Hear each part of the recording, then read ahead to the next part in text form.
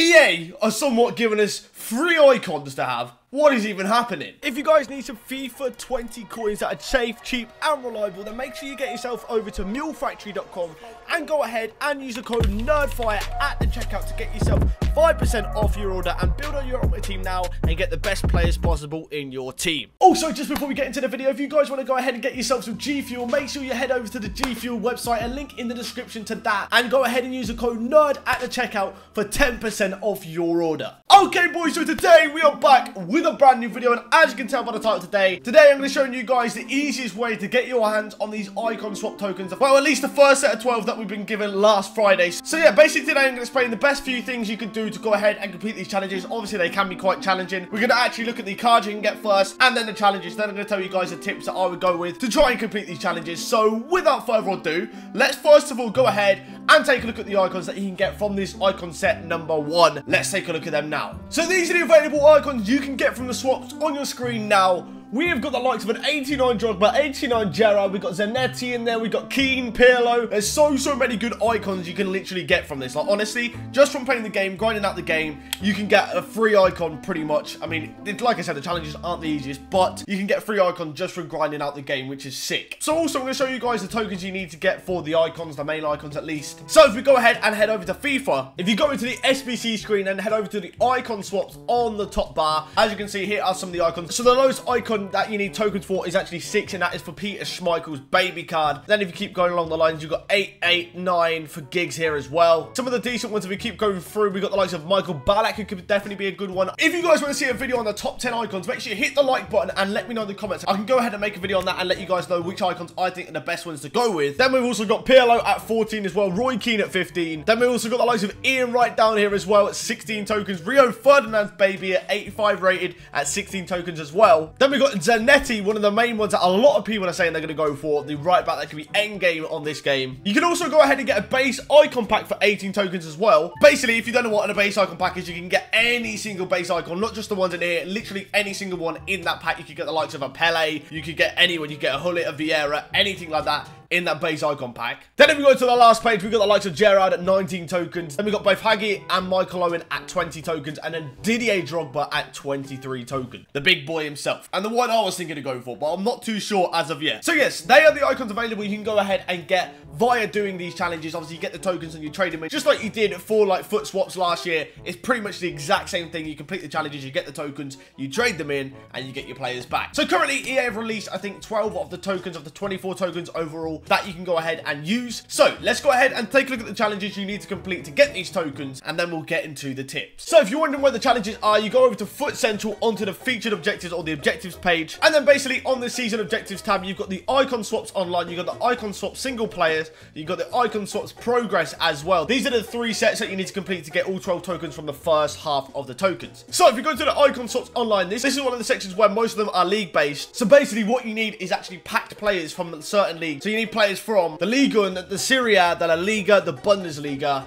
and also the Premier League, which I've already completed myself. So yeah, basically you need 7 first-owned players from each of them. And a way you can obviously get first-owned players, obviously opening up normal packs, obviously from rewards as well. And also if you go ahead and do something like the gold upgrade packs, go ahead, buy a load of cheap non-rares, chuck them back into the gold upgrades, get some players back to then go ahead and complete the challenges for that as well. So yes, basically all the league challenges are the exact same. You got to win 3 rivals matches using 7 first-owned players from the specific league that it tells you. So like I said, Liga and Serie A, La Liga, etc. So obviously your full team doesn't have to be directly from that league, but that's basically what you got to do. And also they've got the Foot Champions challenge here where you got to win 9 Foot Champions matches. You got the Golden Rivals where you have to win 3 rival matches with a max squad overall rating of 83, and that is that section done. Then we've also got the likes of a Squad Battles one where you got to go ahead and complete Squad Battles challenges. The first one being Golden Battles where you have to win 6 Squad Battle matches on minimum world-class difficulty using a team that is maximum rating of 83. Obviously if you want to do something like that, you can literally just bronze bench to bring the rating down and use some of your better players still. So on to the second one on the MLS challenge, you've got to win 5 Squad Battle matches on minimum world-class difficulty using 11 MLS players in your starting squad. So literally any MLS players, you can go ahead and complete the Nuvea SBC and stuff like that, and then obviously use all the other MLS players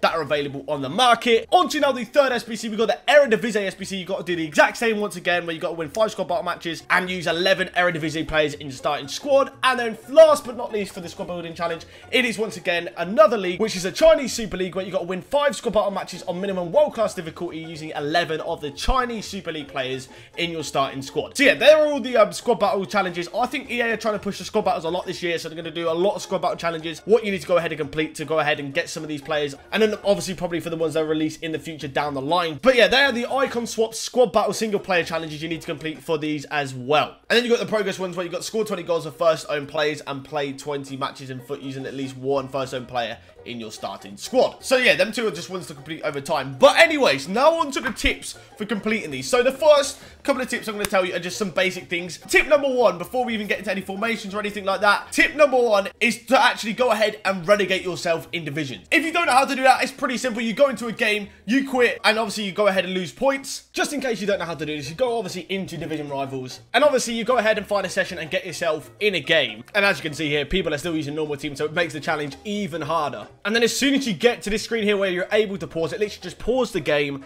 and then go straight down to forfeit match. In case your opponent is doing it as well, go ahead and forfeit the game, and then it will take you back to the menu as you'll be able to see here. And as you can see here, we will get ourselves minus 28 points. I think it can be different every game. I'm not too sure if it's always minus 28 or if it's minus 30 or anything different any other games. But as you can see, our weekly score has gone down, and the more we do that, obviously the further we go down and into lower divisions. If you don't know how many more points you need to get rid of to go down in a division, all you need to do is go over to the weekly reward rankings and then click R1 or RB over to the division page. And as you can see here, if I go below 1,250, I believe, I will go then back into division 4. So it can take a lot of time, but it is a lot easier if you go down in another division to face easier opponents. So yeah, it's pretty basic. You literally go into a game, you leave the game, you get the minus points on your skill rating, and you can go down divisions and then obviously face easier opponents. Tip 2, like I said earlier, is to get some of these players for the first owners is completing the gold upgrade packs. Pretty simple. Obviously, you go ahead and chuck in a whole gold team, and it can literally be 75 rated. It doesn't matter on the rating. I mean, I think it's like 30 or 40 chemistry, and then you get yourself back a 2-rate gold player pack back, where hopefully you can get players back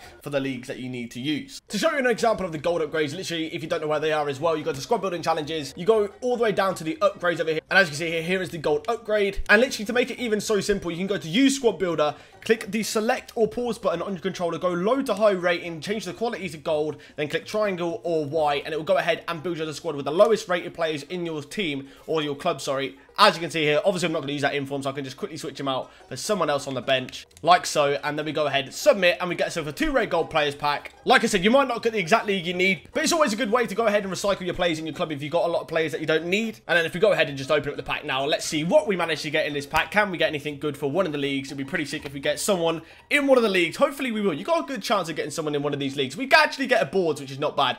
So it's an 83 to an 85. Who do we get? Brazilian. We get centre forward, and we do get Lucas Moura. So there we go. There's a Premier League player we can then use in a challenge, a first owner, and it's just as simple as that to get players in your club to get the first owner players so you can complete the challenges and actually make that 2 Premier League players even better. So yeah, they're definitely a couple of tips I'll take on board, especially if you are struggling in your current division. Obviously, you can get back into the division you're in after the challenges, but relegate yourself in the time being just to complete the challenges, and you should be all good. So yes, anyways, they are the 2 tips. Now, on to a formation. Some of the formations that I think are best to use for each of these leagues for the challenges. So, going into our squad screen, finding a good formation. Personally, I think it's better to have your first owner players as the players that you don't really care as much about, or aren't the better players in the squad. So, the positions are such as the left back and right back, which I think are less kind of important than, like, say, as 2 strikers to get you the goals. Then you've also got left mid, right mid, who you can sub on as well. And then the 2 central players that I'm going to show you what positions are going to be in this formation. So, the formation I would rock out for this challenge is the 4-2-3-1 bracket 2. This then means you can go ahead and use a left back and right back that aren't the best as a first owner player if you haven't got good players. If you haven't got good first owner players, and then you've got 2 CDMs, you literally just put someone with a bit of pace in there that can defend, and they'll be all good if you've got first owner ones of them. Left mid, right mid, definitely as well. Then you can sub them back on. Then you can actually use your subs to switch them out as well. And then either a goalkeeper or a cam, which you can also sub out as well. However, if you do have good first owner players from that league, obviously put them in a team, and you can replace one of the other positions that I've already said, and then switch them out for a player that's better or someone you already have in your club as well. So yeah, that should definitely make it easier. Obviously, like I said, you use the positions that you think aren't as effective as your first owner players, and you can get the better players in the other positions to build the rest of your team as well. Also, another thing you can do whilst you're in your games is you can actually quit, say if you're 2-0 down or something like that. Obviously, that then brings your points down as well, and hopefully find easier opponents, and also gets you quicker through the challenges if you guys want to get them done quick. But obviously, you've got some time to complete these challenges. I'm pretty sure it's by the end of the season you've got to complete these 4, and the season ends in 24 days and 1 hour. So you literally got plenty of time to complete these challenges. So yeah, boys, anyways, hopefully this video has helped you guys out to go ahead ahead and complete the icon swap challenges a lot easier. I mean, definitely the relegation is definitely something to do with. Obviously, you got to get the first owner players, so gold upgrades are definitely, I think, key for this challenge. And obviously, your rewards through midweek, etc. Maybe you take the untradeable options now, if you took the tradable options or the coin options. But yeah, hopefully this video has helped you guys out. Please like, comment, and subscribe if it did. Let me know in the comments what icon you guys are going for. Like I said earlier, if you'd like me to rank the top 10 icons I would go for, make sure you let me know that in the comments as well. But yeah, guys, anyways, thanks for watching, and I hope to see you next time. Goodbye.